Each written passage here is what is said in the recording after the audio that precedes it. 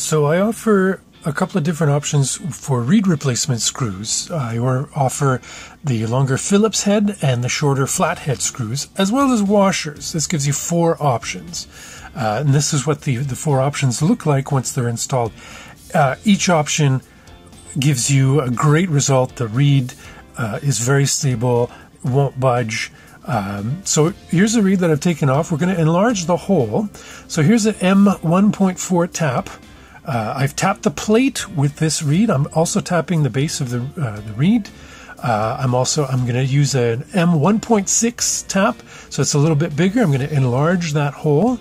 And finally, here's my 1/16 of an inch drill bit that I'm going to enlarge the hole further. So it's a couple more steps than if you just use the drill bit and a drill press, but it saves you from having to use a drill press. You can use this method.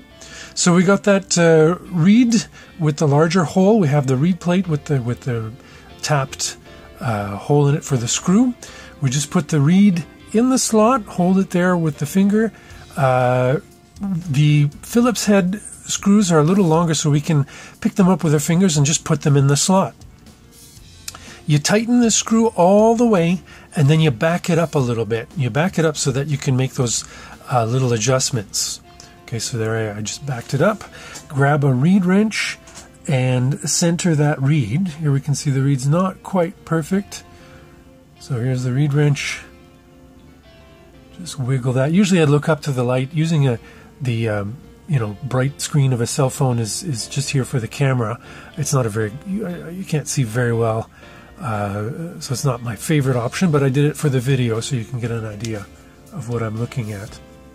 Once you get that reed where you want it, you pinch it and you tighten it. Now sometimes some stubborn reeds, when you tighten them, they're going to move, they're going to migrate on you, they're going to shift left, they're going to shift right, and you're going to fight, you're going to go back and forth. So the solution that I have for you is to use a washer. So here I just stick some tweezers and I put the washer over that the reed, grab the long screw, a 5mm screw, and screw it in. The washer also helps if you got the position just perfect and you want to give the screw one last little bit of tightening and you're having trouble with the reed migrating, the washer will help. So here it is. The reed wasn't perfectly centered. We centered it and tightened that screw, and we're good to go. Here's the 5mm screw. You snip it off using flush cut pliers, and that completes the process. If you don't want to go to the trouble of cutting the screw once it's in place, I offer you these shorter screws. They're hard to manage with your fingers, so I suggest you dip your screwdriver in a little bit of Vaseline so that the screw sticks to the screwdriver, and you can get the screw in place that way. They're just too small to handle with your fingertips, so they're a little bit more difficult, more finicky, but once they're in, they're in. You set it and forget it. You don't have to snip the screw. Again, if you have trouble centering the reed or positioning it, you can use these with a washer. There's no problem whatsoever with that. So here's that view of the reed. We're going to center it.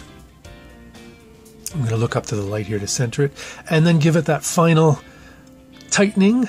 Here I'm tightening with quite a little bit of strength, and that reed is going to be in there tight. So here we're that last quick view where you see the reed is perfectly centered in the slot. You see light on both sides, and here you see that the reed is indeed snug and it's not going anywhere. So those are the reed replacement screw options I offer.